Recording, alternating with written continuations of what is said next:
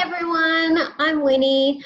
So today was the first day that I worked from home, and I ended up having a look at my students' work on Google Classroom and ended up giving them some feedback. So I thought I'd just share with you some of the ways that I gave them some feedback via Google Classroom and Zoom. So let's start, and I will share the screen with you.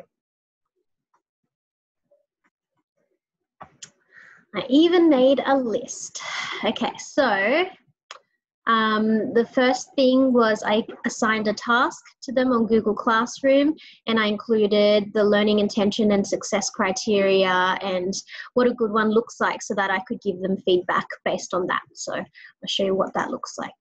So we've been working on persuasive writing, and their topic was children should continue learning at home. So I gave them what we were learning to do, the why, the success criteria on how to structure it. Thankfully, before all of this happened, we had already explicitly taught them. So this is the students, putting it into practice and drafting. So I put in a slide for brainstorming specifically for that, why we brainstorm, a criteria for it, so that they can do it in the slide. And then they can also color code it as well. And there's, also the criteria on the side so that when they draft it, they can reflect back on it and have a look. For the introduction, argument 1, argument 2, 3, conclusion, and then I also I'm getting them to self-assess so that they can give themselves 2 stars and a wish. And then they will be editing, revising, publishing it.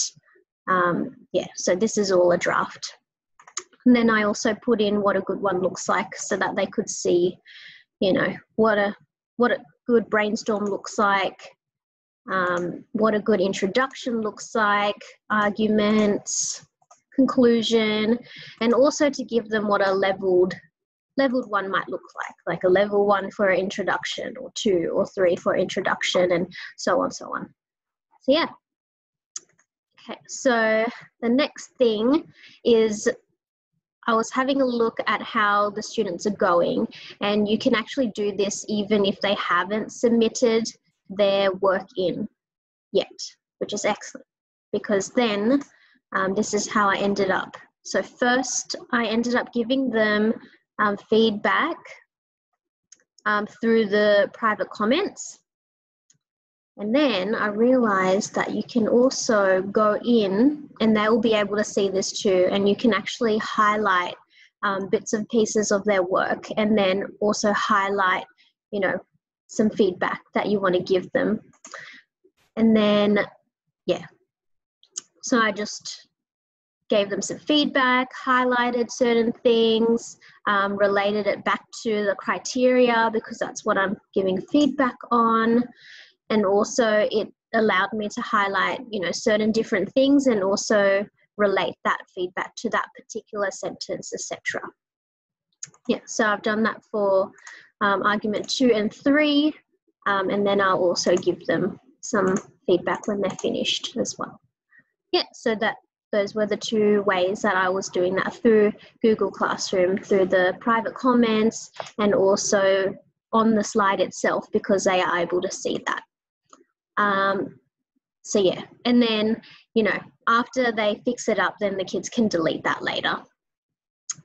So while I was looking at my students' work, I had my class rollout, I started making notes, and I ended up putting them into 2 groups. So one group was if they were meeting most of the criteria. So if they were doing that, then I just gave them feedback through the Google Classroom comments or on the slides itself.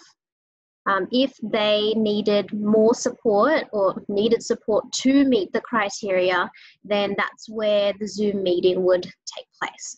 So every day we have a daily Zoom check-in, and that's where I give, I check in with them, see how they're going, go through the day's to-do list, what I found that was helpful was, a side note here, by giving them time, like set a timer for, 30 minutes, 40 minutes on this task, and that's the time that you allocate it to.